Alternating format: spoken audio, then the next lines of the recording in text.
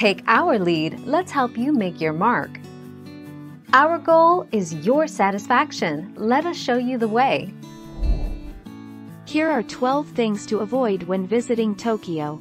Lingering over meals. In Tokyo, not all restaurants are built to accommodate a 3-hour dinner date or lengthy catch-up session with friends.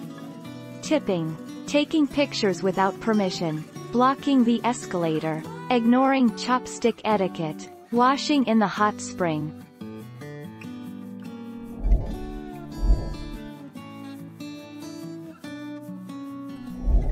Make your mark, take our lead.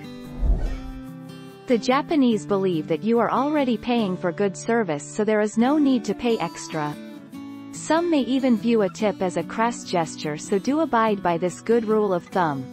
In Japan, no matter how odd it may seem to you, do not tip. Just be polite and thank your waiter or waitress for their service.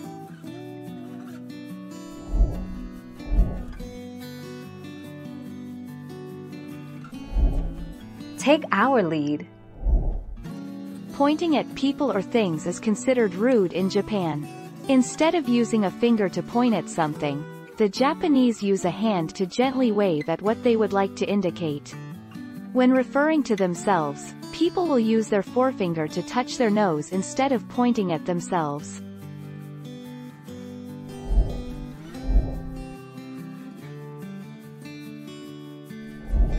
Let's help you make your mark.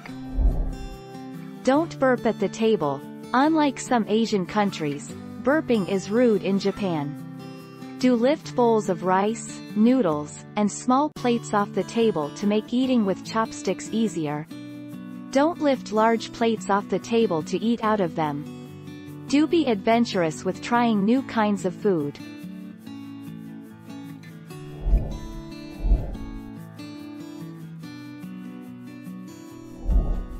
Take our lead. Kamagasaki, Osaka Kamagasaki, also known as Aranchiku, is Japan's largest slum. It's home to a large number of homeless and day laborers who have no permanent address but live in flophouses in the area. In recent years, Kamagasaki is popular with young foreign tourists attracted by the area's cheap accommodations.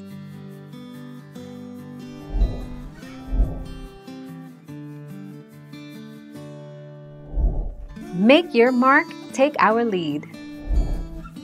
If you are traveling to Japan on business, then a formal, conservative trouser or knee-length skirt suit worn with tights in dark colors works well.